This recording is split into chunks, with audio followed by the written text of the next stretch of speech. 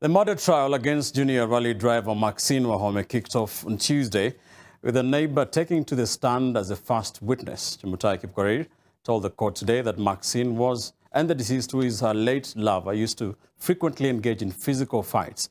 She testified that on December 12, 2022, she was in her house when she heard commotion from Assad's house, though she did not get out of her house to try and intervene or separate the two.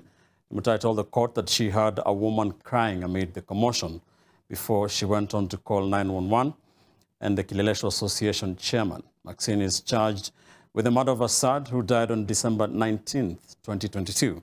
This was after he sustained serious injuries at his home on December 12th. That's why.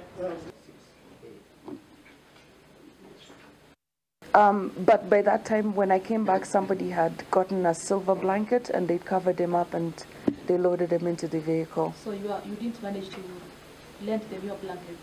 No, I didn't. They didn't need it at that point. Yes. And then they drove off, and then that's actually now when I went and opened my door, and there was a lot of blood right on my doorstep.